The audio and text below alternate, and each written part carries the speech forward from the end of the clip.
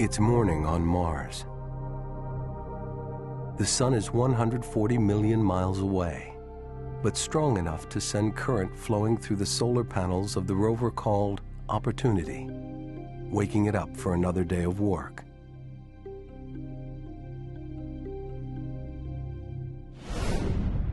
Opportunity got off to a quick start, landing in January 2004 after a 7-month journey to Mars.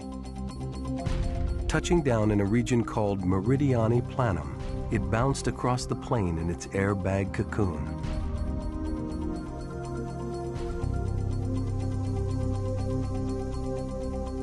By chance, it rolled into a shallow crater. At JPL, they waited for the first pictures.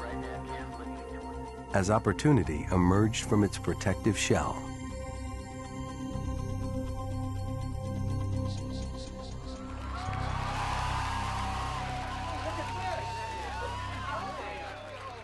we open our eyes, and there's this astounding outcrop of layered bedrock right in front of the vehicle.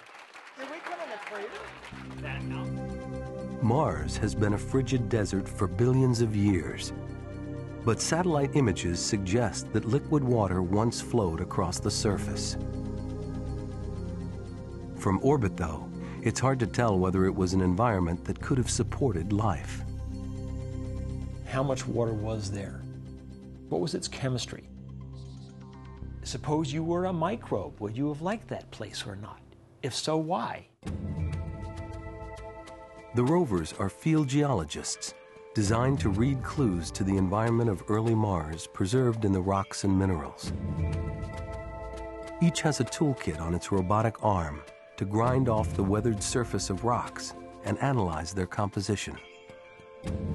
They see the world in 3 dimensions with 4 pairs of stereo cameras.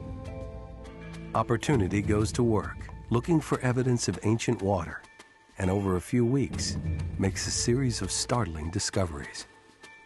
It was like being inside this bizarre Martian mystery novel, where every sol or two you get a new clue handed to you. First come tiny spheres the size of BBs, littering the ground and embedded in the outcrop, like blueberries in a muffin. It was such a surprise. I mean, what the heck were those things? The instruments find that they're made of an iron mineral called hematite. On Earth, it forms spheres like these in water-soaked rocks, like pearls and oysters.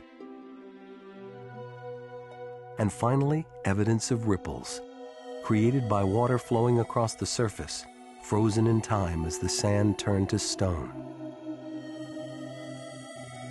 The clues add up to a place where salty water, virtually sulfuric acid, once soaked the ground and sometimes flowed across the surface. On Earth, microbial life can thrive in places like this. There wasn't a single one of us who expected what we found. Anybody who tells you so is lying. It was a new Mars. If Opportunity's mission had ended here, it would have been a great success. But now the rover heads for a bigger, deeper crater nearby, which could expose even more bedrock. As we went deeper, the chemistry and the texture of the rocks changed dramatically in a way that indicated to us that the deeper rocks had been soaked in water for a long period of time. It now appears that the water at Meridiani may have lasted hundreds of thousands, if not millions of years. The gamble to go into the crater definitely paid off scientifically. It really, really improved our understanding of what we were dealing with here. You know, at this point, every day is a gift. We just push the vehicles as hard as we can, enjoy them while we got them, and someday they're going to die, and I don't know when. However this adventure ends, their legacy is assured.